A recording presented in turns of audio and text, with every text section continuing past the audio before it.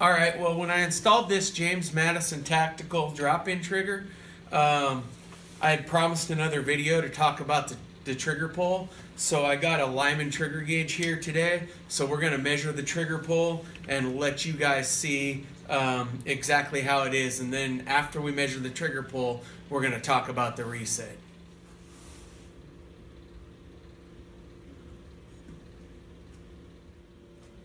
We're ready to do that trigger pull test now. We're going to do a 3-pull average, and we just want to show everybody that we are clear, we are safety checked. So we'll close the bolt now and we'll do our first pull. Pull number 1.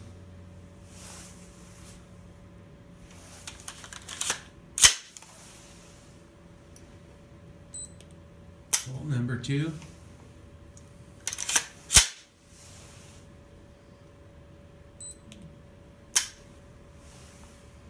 Pull number 3. The average was 3 pounds 11 ounces. All right, so now I'm going to lastly talk about the reset. So right now I'm going to reset so you can see the distance that it goes back on the reset. It's not much. And then I'm going to show you how far the take-up is.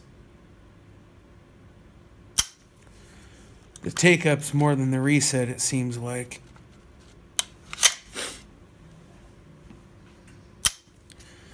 One of the things James Madison claims on their website is to have a really close reset. So I'd say for 99 bucks, it's not a bad trigger. It's probably not the best trigger out there, but there's a lot worse, and it's a whole lot better than a mil spec. All right, so that was the James Madison Tactical Saber drop-in trigger. It's a single stage, and like I was saying, for 99 bucks, I think it's a pretty good value.